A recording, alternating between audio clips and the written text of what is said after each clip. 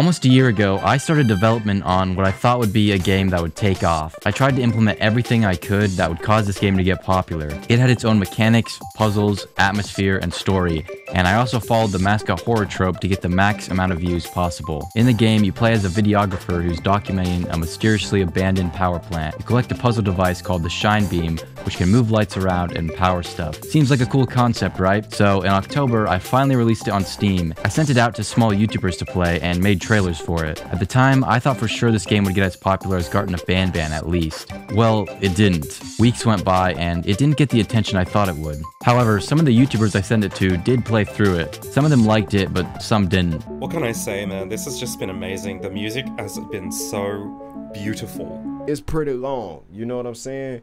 But it's not good. Well done, guys. You two are amazing. Thank you so much. The game's annoying me too much. But yeah, I guess. Yeah, other than that, I don't know. Like, most levels were just like a walking simulator, really. I really enjoyed the mechanics with the camera, absorbing light sources and putting them out wherever you want. The post anchors were a great feature. It was so great. But other than the people I sent it to, no one else really played it. So where did I go wrong? Well, looking back on it, this game was never going to work for a couple of reasons. Firstly, I named it Basics in Intermediate Filmmaking. I'm still not sure why I did this. It's a mouthful to say and it isn't catchy at all. But if you look it up, you'll only get results of my game, so that's a plus. Secondly, I rushed it. I released it way earlier than I should have and didn't playtest it enough, which left the players confused at times. One thing I did well though was market it on TikTok, which got a couple 100,000 views, which is pretty cool.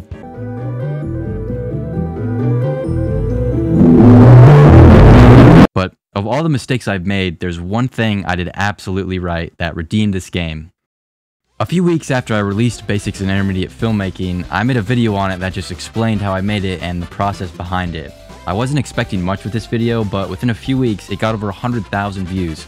I was blown away by this, but why did this video do so well? The one key factor is that I used Mascot Horror in the title and the tags of the video. Mascot Horror was like the magic word for this video's success. There wasn't a lot of other I made a mascot horror game videos on YouTube, so when I combined the mascot horror trend with game development into a video, it got attention.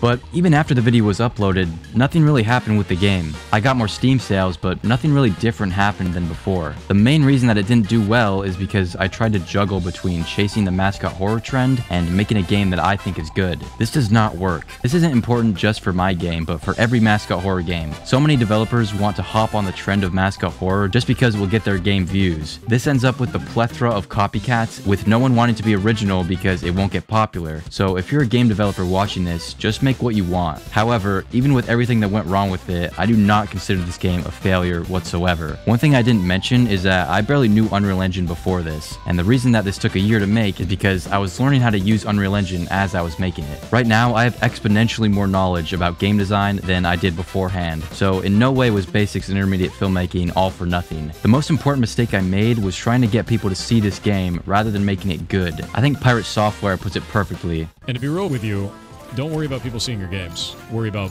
making cooler and cooler games. Focus on that. Because if you worry about people seeing your games and the number doesn't go up for you, you're going to burn yourself out thinking that your game needs to do well and that you're failing. And you're not. Learning new shit is not failing. Becoming better at making games is not failing. Sitting in a room feeling bad because you didn't get enough people looking at your game and then you don't make another game, that's how you fail. So don't do that. Just keep making stuff. Don't worry about it. So, after the mascot horror video took off, I made a couple other videos after it. None of them did as well, only a few reaching over 2,000 views. But my game dev partner, Goose Studios, also made a mascot horror game called Minced.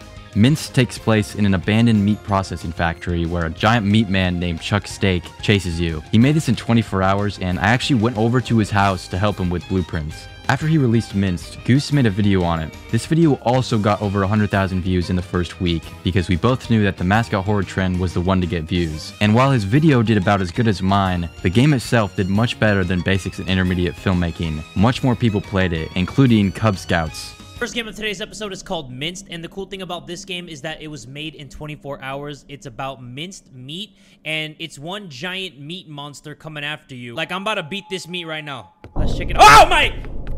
Okay. He heard me. Please.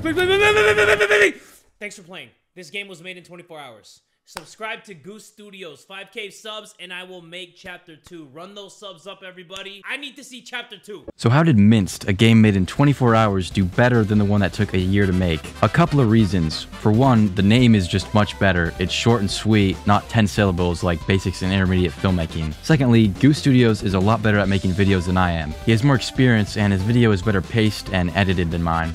But the most important reason why Minced did so well is because it stayed in its lane. Goose Studios didn't go into it wanting to make a perfect game. He was just trying to garner attention for it, which is not a bad thing. His goal was just to appeal to the mascot horror trend, unlike basics and intermediate filmmaking, which juggled between the trend and popularity of the game and the passion behind it, which taken together were detrimental to it. So even though Minced is a shorter and less thorough game, Goose was smart when making it, and so it amassed in more popularity. Goose Studios also promised to make a Chapter 2 of Minced if he got over 5,000 subscribers, which he did. So after the success of Minced, he started making Chapter 2, where he added a new mascot and new levels. I also helped him work on this game with different blueprints and stuff. Now, after releasing this game, nothing happened to it. It didn't get popular like the first chapter. So why is this? It followed the mascot horror trend perfectly. Well, the reason that it doesn't currently have the success of the first is simply because Goose hasn't made a video on it to expose it to the YouTube trend. So we'll have to see where it goes. But for now, people have played it and they're still hoping for Chapter 3. I'm really enjoying this little mascot horror. They're fun little puzzles, and honestly, it does jump scare me quite a bit.